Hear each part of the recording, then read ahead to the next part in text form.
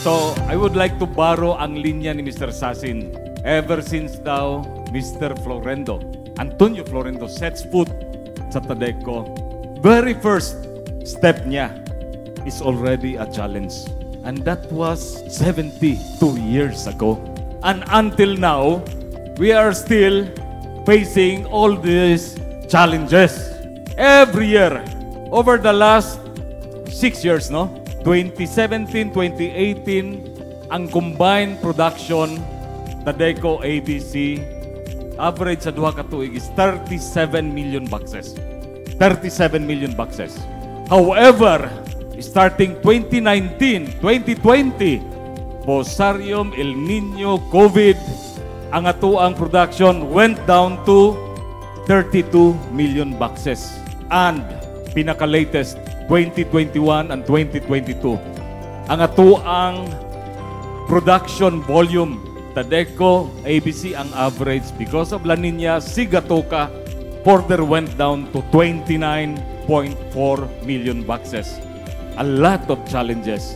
So for 2023, despite of all the solid plans and implementation of all production strategies at the back of our minds, we are still hoping against hope that 2023 will be better than the averages of the last 4 years.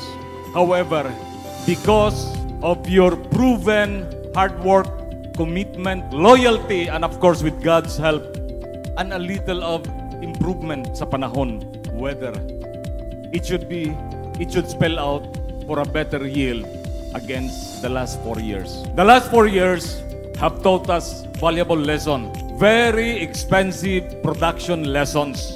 But those are very necessary and fundamental para ma-reach nato ang aim nato nga 100 years of banana production. There is this one quote that speaks, only those who confront unusual challenges can flaunt unusual success. Indeed, if we are being tested, gisulayan ta matag tuig, it simply means we are being prepared, molded to be far greater than being the best bananeros. I truly believe that we are now more than capable of flaunting extraordinary success because we already confronted these unusual and unprecedented challenges. Therefore, the best of TADECO Bananeros is already in the horizon. Challenges. We know that challenges are inevitable, but remember, always instill in your minds, tough times create strong men, weak men create tough times. Over the last 4 years, 2019 until 2022, after all those mentioned tough production challenges, we did not only survive, we also prevailed. I can proudly say that I am now standing right in front of the toughest bananeros of TADECO, the toughest men of TADECO. So I strongly believe that whatever adversities for 2023, these adversities will not shake nor weaken all of us, but instead it will further strengthen the rest of us. Kay balumog ngano?